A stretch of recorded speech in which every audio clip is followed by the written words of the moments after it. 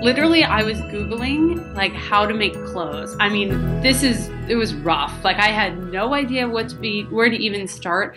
I think the thing that really made a difference for me was I started putting it out into the universe, like talking to my friends. I'm like sort of active on Facebook, and I'm always asking questions of people. And what's amazing is how generous people who care about you are. You know, they like want to support you and they want to see you win. And for me, there was a clothing store I went to a lot. This is so dumb, but I went to there a lot and I was like, yeah, when we were just talking, like, what are you doing? And I was telling her, oh, I think I'm going to start this business, or I have this idea to do it.